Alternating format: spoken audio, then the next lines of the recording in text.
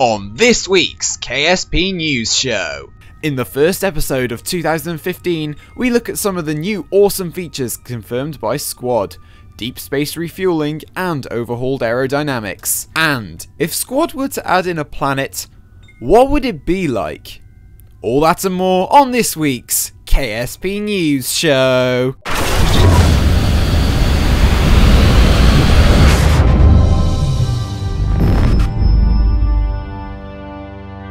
Reporting live from the Kerbal Space Center, it's your host, Jinli Kerman. Good morning, evening and afternoon, my fellow Kerbonauts. My name is Jinli Kerman. Welcome back. It has been such a long time since I have done a Kerbal Space Program news episode, what with Christmas and all that sort of stuff. So we're going to kick off the new year in epic fashion this time. I must apologise for the archaic intros in general, really. Obviously they sound a bit tinny because of my old microphone, but I have my new microphone now, which makes me sound a lot clearer and a lot more professional, even though that's not really what I am. But that doesn't really matter. We're going to get straight into the awesome stories today, including overhauled aerodynamics and deep space refueling confirmed. Yes, that is very much correct. Squad, particularly Max Maps, as per usual, have confirmed that the next update for Kerbal Space Program, most likely to be called 0.9.1 or 0.90.1. The beta names confuse me, okay? But back to my point. Kerbal Space Program 0.91, or whatever they end up calling it, will have resource gathering and overhauled aerodynamics as their key functions. Max Maps put on Twitter on December 18th that it was the last day of work over at Squad in New Mexico before Christmas. This was a while ago, and he said he can't say too much about the next update. However, expect overhauled aerodynamics and these new refueling systems, these resource gathering things, similar, I'm guessing, to how the Kethane mod or the Carbonite mod works for Kerbal Space Program, and I think that's going to be a really awesome addition into the game. I can't tell you how many times I've run out of fuel in deep space and I've thought, well, why can't I just, I'm on Eve, why can't I just, scoop some of the stuff out of the oceans, which legend says is made out of rocket fuel, and, I don't know, just take that, put it in my tanks, and burn it, and try and get myself up into orbit. Perhaps it's not quite as efficient as normal liquid fuel and oxidizer. Perhaps it's not as efficient. Perhaps it maybe has only, a bit more efficiency than a solid rocket booster or something, but it helps just to get you off the surface as a contingency or what have you. But you could also add an extra layer to sort of purify it, which could make it a little bit more efficient, but who knows? That's just wild speculation, and we don't even know if Squad will be adding such depth, shall we say, to this feature. As for the overhauled aerodynamics, this is an amazing change because, thank God, the aerodynamics at the moment in Kerbal Space Program, they aren't very good. It's basically like flying through a soup. It depends on, and the planet you're on depends on the type of soup. Like in Eve, you're flying through like a very thick vegetable soup, and on Kerbin you're flowing through a nice tomato soup, and on Juno you're flowing through like a chicken broth sort of soup. I don't know why I'm likening the atmospheres to soup here, but that's what it's like at the moment on Kerbal Space Program 0.90. So with the new aerodynamics, it's probably going to be a lot better. I'm thinking they're probably going to implement something similar to Nia rather than Ferrum Aerospace, because Nia is kind of softer than and more forgiving than Ferrum Aerospace, which is going to be better for new players. It means that their ships will not break apart coming on when they build their first ever plane.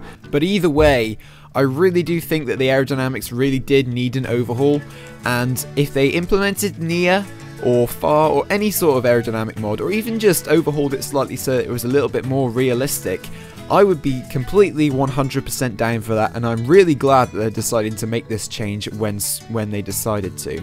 But I want to get your guys' take on it. What do you think of these new changes? Personally, as I've just said, the overhauled aerodynamics and the deep space refueling is something that Kerbal Space Program has needed for a long time. Like seriously, I can't tell you how long I've been waiting for these features to come into the vanilla version of Kerbal Space Program. But what would you guys like to see added into Kerbal Space Program 0.91? If you could add anything into there, what would you do? What would you add? Would you add, I don't know, life on other planets? Somehow I don't think that is a realistic prospect, but that's just an idea, I suppose. I'm just chucking ideas out there because who knows, Squad might see this video and they might get inspired or something like that. But yeah, leave your suggestions in the comments down below. Speaking of implemented things though, yes indeed, this next story spawns from a couple of things that I've been reading on random forum pages on Reddit and whatever over the past couple of weeks. And they are rumours, so to speak, of a new planet being introduced into 0.91. And as far as I'm aware, these rumours are false, so please don't think, oh my god, Squad's adding a planet, because for all we know they may not, and the planets that we have at the moment are probably going to be the ones that are in the final release of the game. But again, who knows, we can't take that for certain. But I wanted to get your guys' scope today. I wanted to know what you guys would make of a planet. Not so much what you'd make of a planet, but more, what would it look like if you could add a planet, if you could add your dream planet into Kerbal Space Program? Where in the Kerbal system would it be? What would it look like? So what colour? What would its gravity be? Would it have any moons, etc.? Stuff like that. I want to know what it would be like. Personally, I would quite like to see a Uranus clone, or a Uranus sort of likeness in Kerbal Space Program, or maybe a Saturn likeness with rings, perhaps just beyond the orbit of Jool. Maybe make Elu the moon, similar to what the Gasp Giant 2 that has been long awaited in the Kerbal community. Similar to that, and maybe give it rings as well. Give it rings, make Elu the moon of it. And everyone's probably thinking, who plays vanilla Kerbal Space Program, well, rings are surely quite hard to do. Well, they really aren't at the end of the day. We've seen in the Astronomer's Visual Pack that rings are actually a thing that can actually occur within Kerbal Space Program, within the Unity engine, so we know that it's possible. So I'd quite like to see that implemented, to be honest. But like I say, I'd like to get your guys' opinion. If you could add in the so-called extra planet that's long been fabled throughout the Kerbal Space Program community, what would it be like? I want to know. Leave it in the comments down below. And so yeah, that's pretty much going to wrap up this episode of KSP News, guys. Sorry it was a short one. We really haven't got all that much information this week. Hence why it's more just been speculation towards the latter half of the video. What the features could be like in 0.91 and this planet discussion, I suppose. It's more of a discussion video, I suppose, today. Quick updates with the channel before you ask. I have sort of written a song and maybe recorded it, a parody song for Kerbal Space Program. I'm currently in the process of making the music video for that. I don't know when it'll be up, probably within the next couple of weeks. And I think I'll say that's my 200 subscriber special. I don't know if it's actually going to be any good at all, because I suck at singing. And so yeah, that's going to be interesting. That's going to make me seem like a right idiot. But yeah, that's pretty much all I wanted to talk about with regards to the channel. We will be having another KSP mission, which I shall be filming once I finish this.